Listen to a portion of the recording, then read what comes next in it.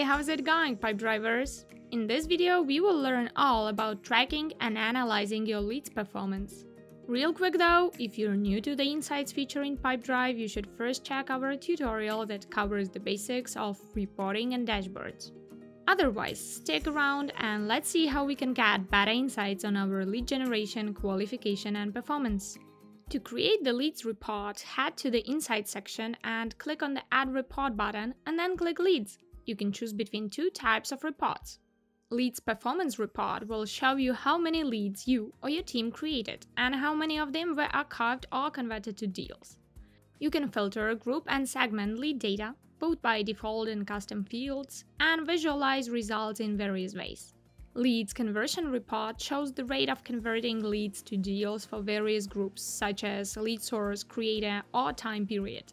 Let's start with the Performance Report.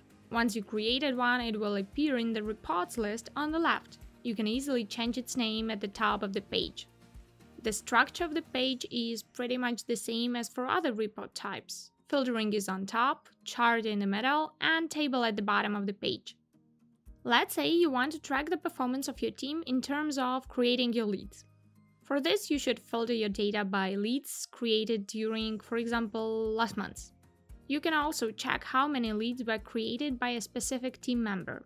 All you have to do is add another condition and filter your data by the owner. You can also choose the type of chart, be it a column chart, a bar chart, a pie chart, or even a scorecard. You can adjust your data by changing the view by daily, weekly, or monthly, measure by the number of deals or lead value, and segment by the contact person, currency, label, and so on. It's all up to you. Table section has two different tabs: All Data, Leads, and Summary. In the Leads tab, you can see all lead details affected by filters applied with different columns. You can also add or remove the columns. In the Summary tab, the exact data that is shown on the current chart is represented. Each row in this table represents a view by record, and each column represents a segment by value. The value on each intersection is the measure by value. Now, let's say you need to manage the money your company spends on new leads and find the best converting lead channels. Here's where the Leads Conversion Report comes in handy. The structure of the conversion report is pretty much the same. The filters are also the same, so let's choose the leads created during the last year. Then, in the chart section, you should choose View by Lead Source, and now you can see that Chatbot and Live Chat work best for your leads conversion.